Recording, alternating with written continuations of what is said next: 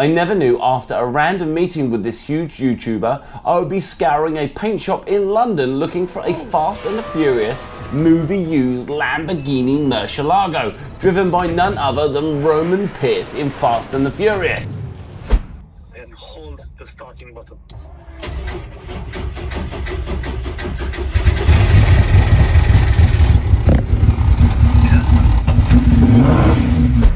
But also try and retain some of these cool little features on this car from the movie.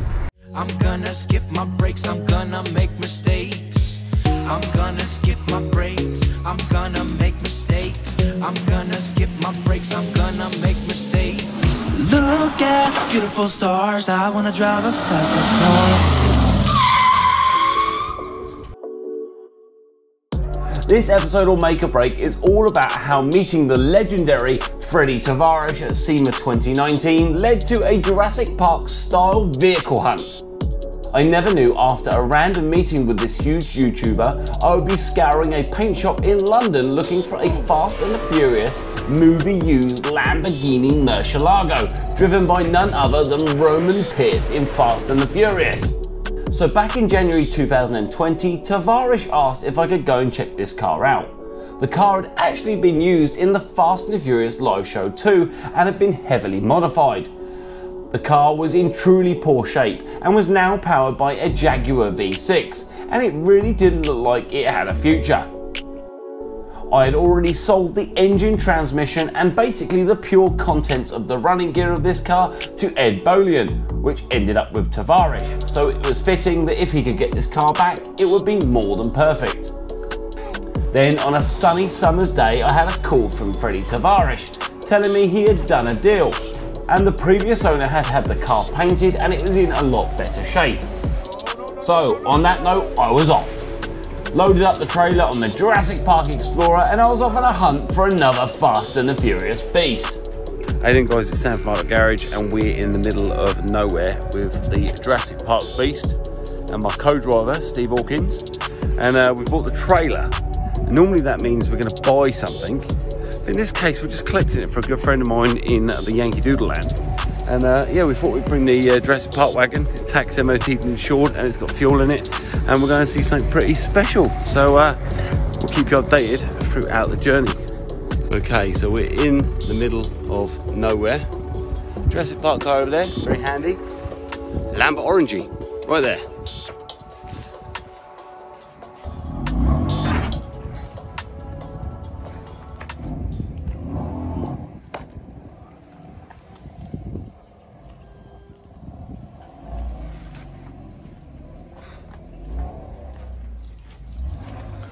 Well, there she bees.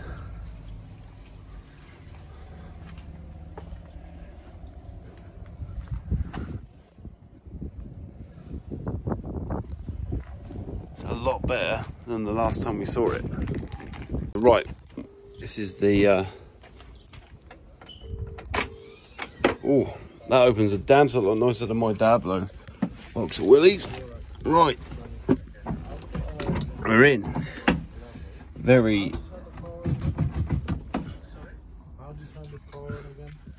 Okay, let me need to press the brake. Press the brake. Yeah. Hold the starting button, yeah? Okay, so we're inside the Lamborghini, and I mean, there's not a lot of it left. We've got some door cars missing, dashboard, windscreen broke, but it's cool. Roof lining's got some air conditioning. We're just gonna have a play around and see if we can get started. Right. Remote control unlock.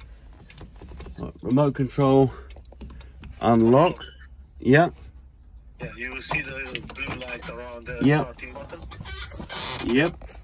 Press the brake. Yeah. Make sure the car is neutral. Yep. And hold the starting button.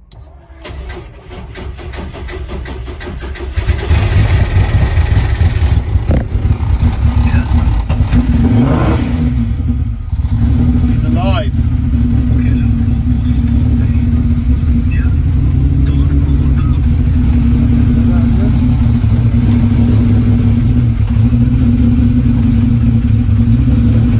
Loving the Toyota key.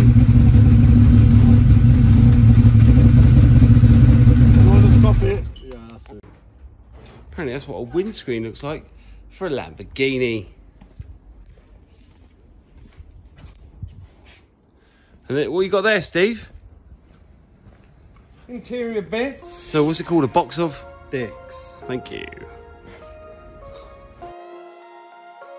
This car came with a multitude of spares, including a brand new windscreen, carbon fibre door cards, and even carbon fibre dash panels. So after viewing and measuring the car, we could see that the car was far too wide to fit on my trailer. So we loaded all the parts up, which in my opinion were worth nearly the same amount as the car. I didn't feel that parting with Tavarish's money until I had the car was appropriate, so I loaded all the parts up and I was on my way. The next morning, the previous owner was having second thoughts. I had all his car parts and he had the car. He was feeling that he didn't want to sell the car anymore, but I did have all the parts. I reminded him that if he wanted to come and collect them, he could, but he would still owe me the money from the previous day's labour. I didn't go there for free, and although I was helping a friend out, my time is still precious. But after a chat, I managed to reassure the owner that Tavarish was the man for this car. I then had the car collected safely on my buddy's recovery truck, and we had it.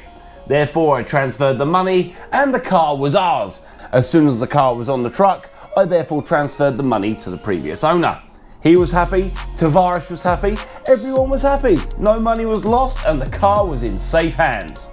The next morning when the car arrived, I called upon a mutual friend of me and Tavarish, Scott from the Ratarossa channel. He agreed to help me get the car ready for shipping. So what happens when you're on a Lambo hunt with Mr. Ratarossa himself?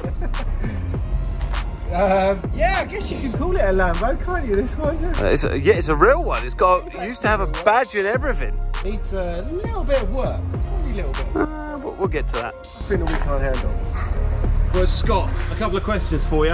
Obviously, we all understand you're the Ferrari man, okay?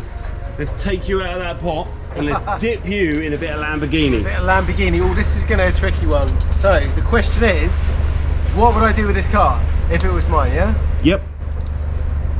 Having gone round it, having looked at it, and having had a deep look into the car and knowing everything else that comes with it, we've got a big, well, 2 pallets really worth of parts there. And knowing the fact that you have already supplied the running gear and the original engine for this car, correct? Yep.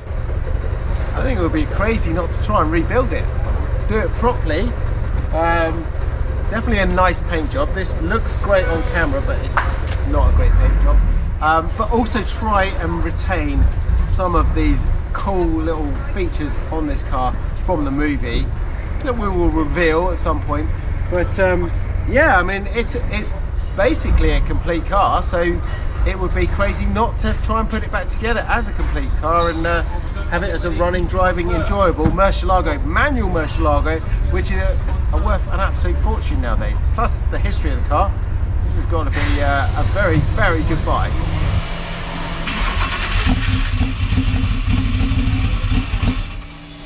Hear that Lambo engine?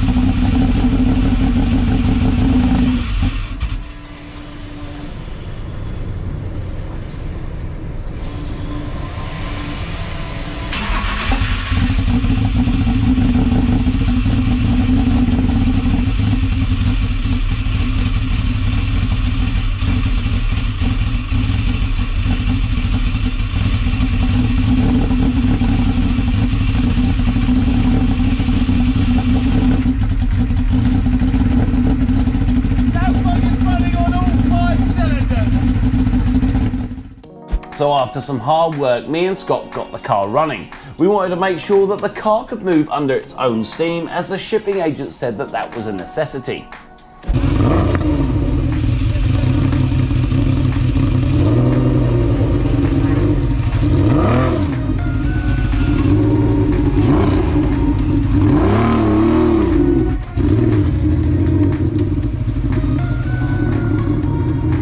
There we have it, teamwork. So after a road test, I could feel the brakes were in poor shape, but at least I knew the car moved under its own power.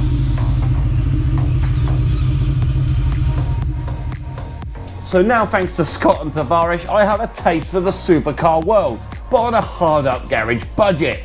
After hanging around the supercar mechanics and Jaguar-powered Lambos, it got me thinking. I know where there is a very similar car. It is also a Lamborghini Murcielago, but this car is a Lamborghini replica. It was hidden from the world for about 3 years just down the road from my garage. Maybe I could save it and make myself a Lamborghini replica, Fast and the Furious replica. I'm sure there's some logic to the madness, or method to the madness.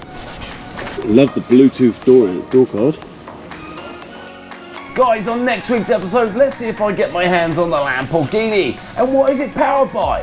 All my replicas before have been V8 powered. What will it have? Comment below with your guesses. Please, if you like what we're doing, click on that like button. And if you really like what we're doing, comment on the video below. Please share this video on social media with all your friends. Look at the beautiful stars. I wanna drive a faster car. Okay guys, when you're purchasing a vehicle, one of the most important things is an inspection or a ministry test, which is an MOT. A ministry official test, MOT, is a basic sense of tick boxes that an MOT tester will check to make sure the car is safe. But when these are done, you can go online to a website called the DVLA or the VINwiki or the actual same equivalent site in America, and you'll find if the vehicle has been inspected every year. When that vehicle is inspected, the mileage will be logged, okay? So when the vehicle is new, it is not due for an MOT for 3 years, so you'd hope to have a service stamp every year showing the mileage. From then onwards, you can check the mileage on the website itself.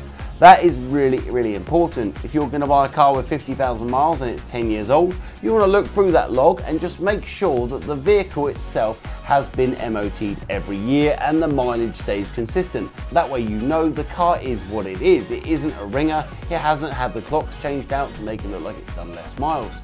There you go guys, another tip of the day. See you next week. Time for Make or Break to take a break. See you on Wednesday for regular episodes, but we might be releasing more snippets on other days in the near future, so follow us on social media for updates about that. We're on all major platforms. Goodbye for now.